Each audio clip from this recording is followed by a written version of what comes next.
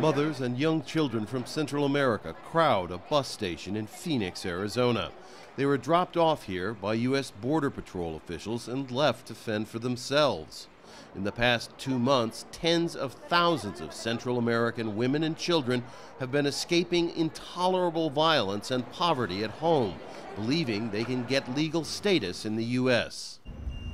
About 1,000 unaccompanied children who turned themselves in to the Border Patrol are being held in this warehouse in Nogales, Arizona. They were transferred from Texas, where government shelters have been overwhelmed.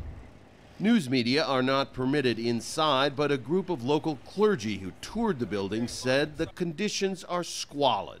Looks like a prison in there, and these are not prisoners.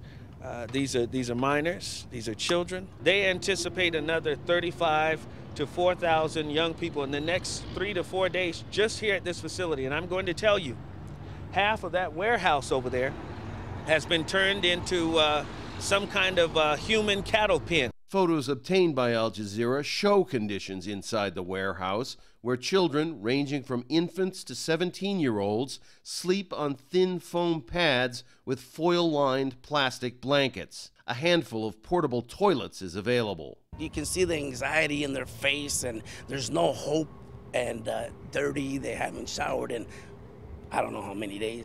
U.S. officials seem to have been caught completely off guard by the size and speed of the influx.